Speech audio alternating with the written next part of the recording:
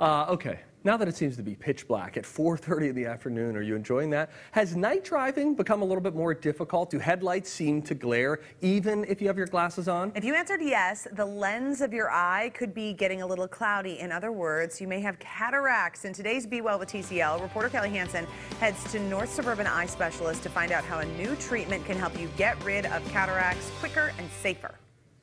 How excited are you to be able to see normally again? Oh, I can't wait. To be able to wake up and see the clock?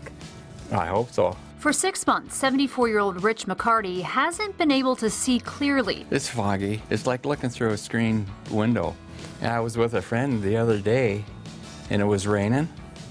I was looking out the window to see the raindrops. I couldn't see the raindrops. All of us have a lens inside of our eye, and that lens that's behind the blue or brown iris eventually starts to turn cloudy. As it turns cloudy, it's harder to see through it, and that's when we call that a cataract. That's good there, thank you. Some patients will put this off and think their vision's not getting quite so bad.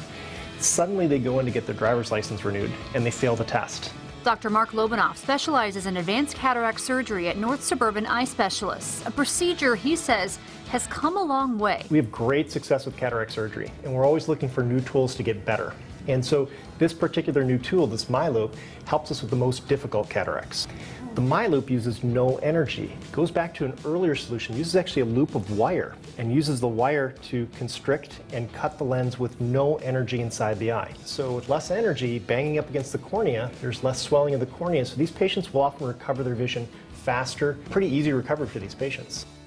This cataract's really progressed to such a point that it's dense, it's leathery. If we use traditional methods, probably would have a lot of swelling in this eye.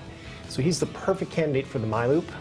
We're going to be able to take his cataract out safely and with much faster recovery. Dr. Lobanoff says Rich's recovery should be quick and will see even better minutes after his surgery. A big advancement. It's a great new tool to have in our toolbox. Again, we're always looking for better ways to do the surgery, make it safer, more efficient for patients.